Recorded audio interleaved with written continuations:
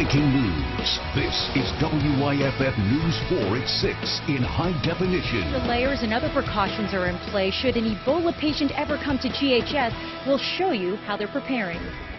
House locked down today after 2 people were shot, and North Carolina authorities are still looking for a shooter. But first tonight, major shakeup in the race for governor of South Carolina. With just a week to go before Election Day, Tom Irvin has dropped out of the race, and he's now supporting the Democrat Vincent Shaheen. WYFF News 4's Nigel Robertson broke the story online and on social media first. He joins us now live where Tom Irvin made today's big announcement. Nigel. Yeah, Carol and Michael, Tom Irvin says he wanted to run to be governor of South Carolina because he wanted to bring change to Columbia, change to the governor's office. But after seeing himself down in the polls each and every time, he decided he had to do something. As a Republican who was running as a petition candidate, he said he wanted to put the state first and support who he thinks. I can tell you that I'm confident that he will listen.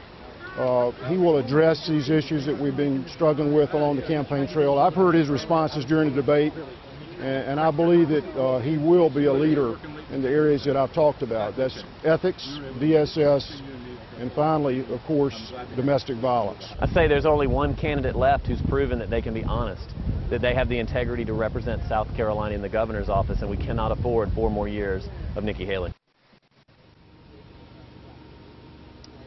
Both men say they will use this election or this last week before the election to bring change and to get voters to support Shaheen. But will that be enough? When you look at the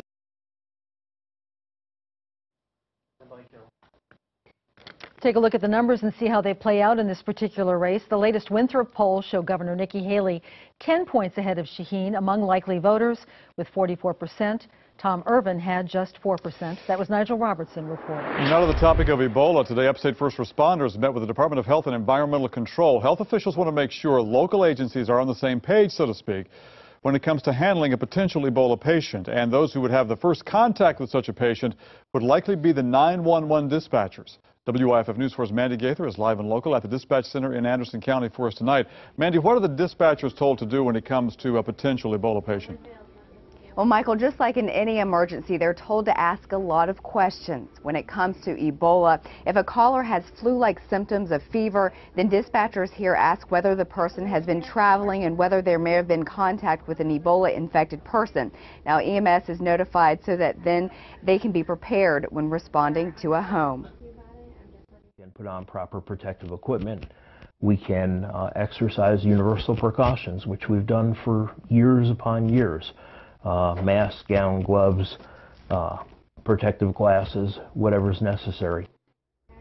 DHEC will also be notified, and the state will then provide guidance on what the county should do. Anderson County officials say this is all a base plan, and they're still working on it as new information comes down from the CDC and DHEC every day. Mandy Gaither, WYFF News 4 live in Anderson County. Mandy, extra layers of clothing and special respirators are just a couple of protective measures in place at the Greenville Health System.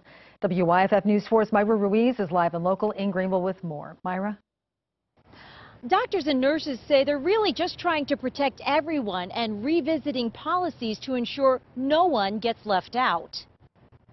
What you're looking at is similar to what you'd see in an isolated room where healthcare workers would care for an Ebola patient. The Greenville Health System has at least 200 doctors, nurses, and respiratory therapists ready to handle this type of case.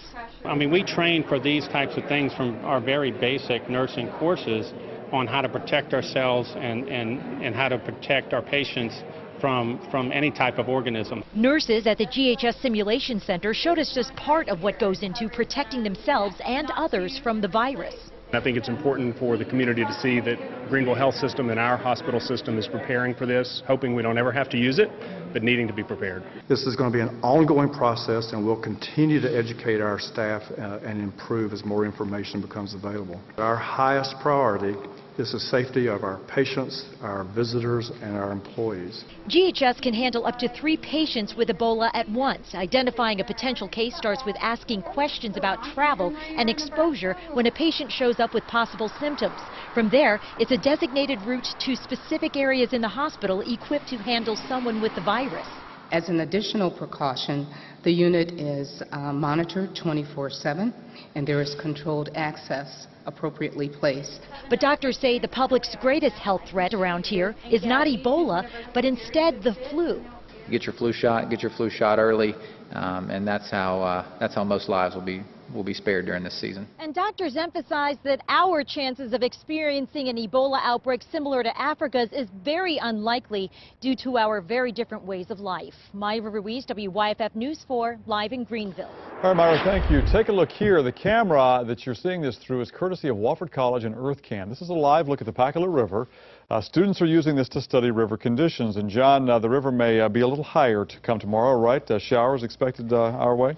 Yeah, but no flooding concerns or anything like that, Michael and Carol. Well, in fact, most of the showers will be fairly light, I think, during the day tomorrow. Slight chance of a thunder shower, but not expecting anything strong or severe. And most likely it'll be just rain showers, and they'll be very scattered in nature, with the best chance of showers tomorrow in the mountainous areas, not the upstate.